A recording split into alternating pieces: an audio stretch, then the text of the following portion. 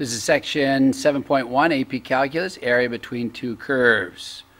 What we want to try to do here is find the area between two curves. So when we do say area, we're talking about a positive quantity. We're still going to use integrals to figure this out, but we want to set up our rectangles a little bit differently. So a little introduction here. If we want to find the area between two curves, we have to find the points of intersection. You can do it algebraically or with your calculator. Draw cuts, the Riemann rectangle, to represent the area from one curve to another, and then set up the integral left bound to right bound, top minus bottom dx. If I draw a picture here, for this situation, I can have two curves.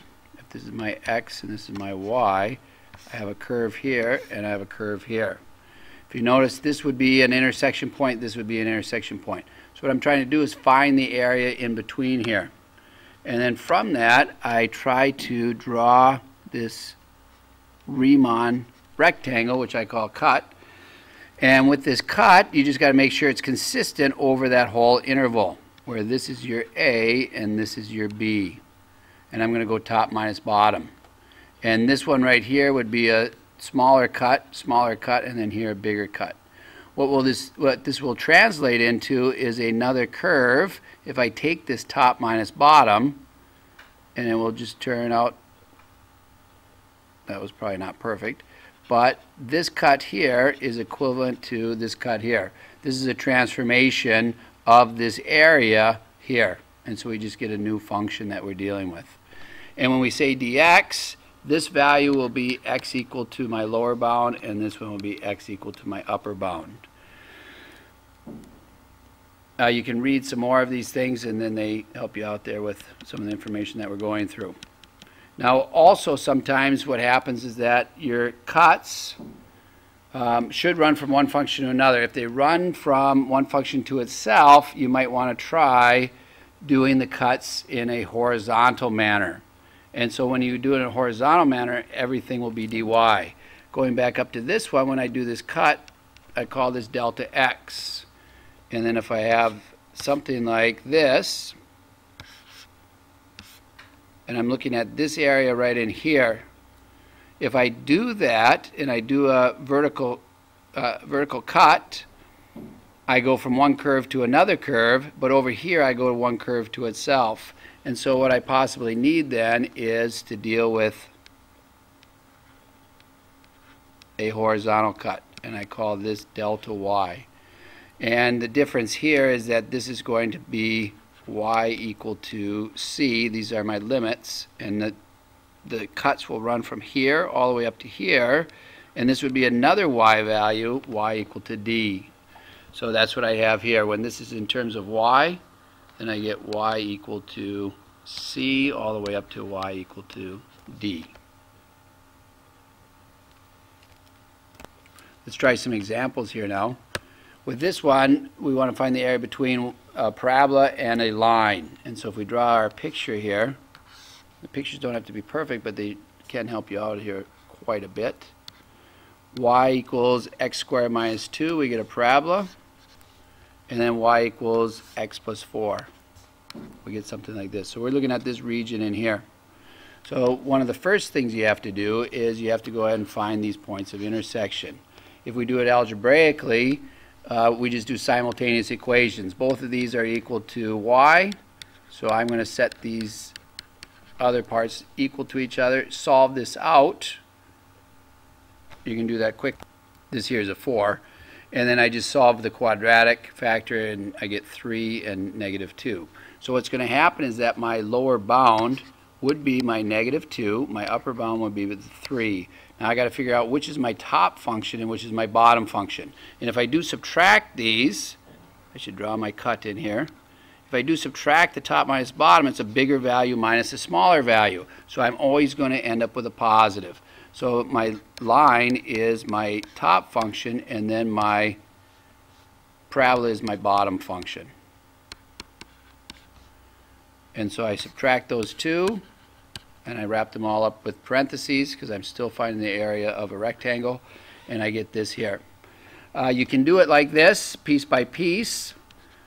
I would prefer to simplify this a little bit, and so I get negative 2 to 3, which would give me negative x squared plus x, and then plus 6 dx.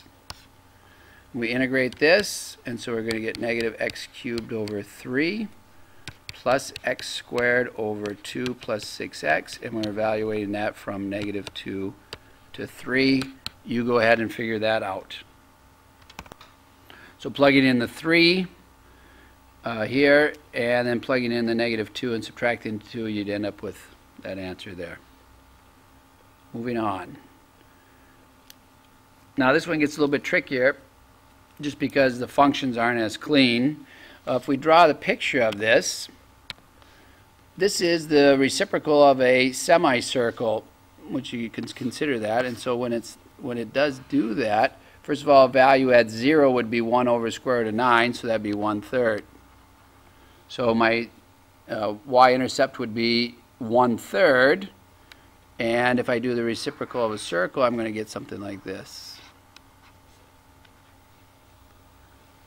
And if I do, and I guess this value stops at 3, and so we end up with that. And then if we do this, if you graph this on your calculator, it rises so sharply that you won't see this anymore. So you got to be careful and maybe zoom in. And if we do this one, 0.5 x plus 1, we get this cutting across. So the area between the two curves would be in here. And so I can draw my cut, top minus bottom, no problem.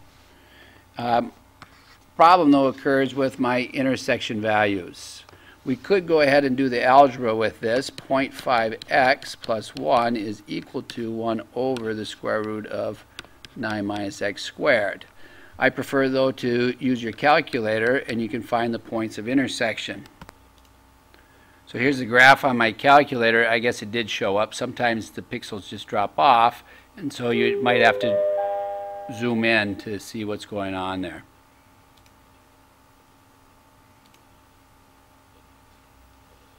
That will give you a little bit better picture. What we want to do is find those points of intersection. So you can go second calc and do that. So you can find the points of intersection now. So you go second calc and slide down to intersector. Just type in the number 5. And first curve, y1, y2. And guess, there's my value right there. Now, I like all these decimal places. You should keep as many decimal places as possible. And if you notice, this says x equal. So what I'm going to do is I'm going to go to my home screen and watch what happens when I type in x. Wow, there it is. There's my value. So I'm going to take x and I'm going to store it into a variable a. So there it is. And if I do the same thing, I'm going to store in the other intersection point. And with that other intersection point, it's right here. Now, if I go to my home screen again, type in x, look what happens. It's a new value. So what I can do is I can take this x and I can store it into alpha b. So now I got both of those in alpha a and alpha b. Why I want to do that is I just want to carry a lot of decimal places along. So now when I go ahead and graph this, I'm going to show you another trick here too. What I can do is, instead of typing both these functions, I can go to my variables and go y variables, and I can take my top minus my bottom, and you just got to make sure these are in the right order, which is number 2. So it's y1 minus y2. That would be top minus bottom. If I reverse this, my answer eventually would be negative. So if I graph that subsequent graph, I actually got too much on here. So this is the result of the top minus bottom function, and now I can go to second calc and slide on down to number 7. And my lower limit now, instead of typing in all those decimal places, I can just go alpha a. There it is, and that gives me that value. Perfect. And then I can go alpha b, and there we go. there's my area under the curve, there's my result. And so I can use that answer along with what I have. Okay, now that we have our answer, let's go back and figure out what we really did with this problem. So we took the integral, and it was a definite integral, so I went from a to b. Now, if I put a and b in here, nobody will know what I'm talking about. I have to designate somewhere on my paper what a and b are. If I designate that, then I can use a and b as many times as I want, and I know what you're talking about. But make sure that you do designate that. So if I do a and b, then this would be g of x minus my f of x dx. There's my integral. And then here's my answer. I forget what it is offhand. 4.1758. If you did this with this information, and F and G definitely marked here, then you would have full points for just this right here, as long as everything was designated. Now, if we want to do this by hand, we can do this by hand as well. This would be equal to G, my antiderivative of that would be x squared over 4 plus x. And then the antiderivative of my f function, oh, that looks like the arc sine. That's the arc sine of x over a, which is x over 3. And this would also be evaluated from a to b. So you'd have to plug those things in and take the difference of those. So there's the antiderivative, plug in a and b, and then you should be able to get your answer, which should be the same thing as this. Carrying these decimal places, though, is really a pain. And so, once again, using your calculator will help you out tremendously with that. If we go to our last example, what we have here is, looks like x in terms of y, and so maybe we switch this around a little bit. And so this is a parabola that opens up left this way, and then y equal to x, which is this. And if I solve this one, 2 minus y squared is equal to y. This is equal to x, this is equal to x, so I set the y portions together. And if you solve this out, you get y equal to -2 and 1. Now, this is y, not x anymore.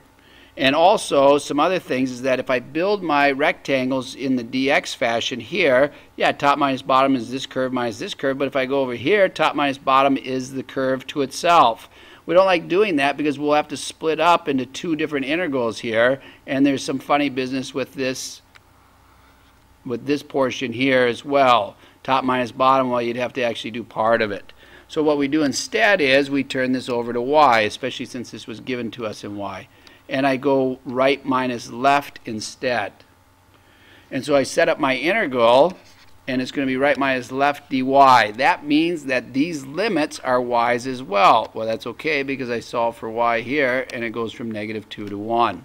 So down here, this is -2, and then up here, this is 1. And so now with this, I take the right minus the left. And so I have my right curve, which is the parabola, and minus my left curve. And so I have this set up here. And to do this on your calculator, you'll have to go y1 is equal to 2 minus x squared, and y2 is equal to x. There's no way to do that other than that. But if you turn your head, the area is going to be the same no matter if it's y in terms of x or x in terms of y. That's why we can do that. The other option is to use the fn int. I'm going to write that function and talk about it. You can use fn int, and this is your function that you put in here. This is with respect to which variable are you talking about. And since we switched x and y, we're doing this with respect to y. And this is your lower limit of integration, and this would be your upper limit of integration. And you put that in, and that will evaluate it for you. If you finally look at this, I can do this in terms of y or in terms of x. I'm going to get exactly the same answer. They're going to be the same, but just turned. But the area would be the same with both. Here's the final piece. If we have different sections, we got to split it up into different integrals. Thank you.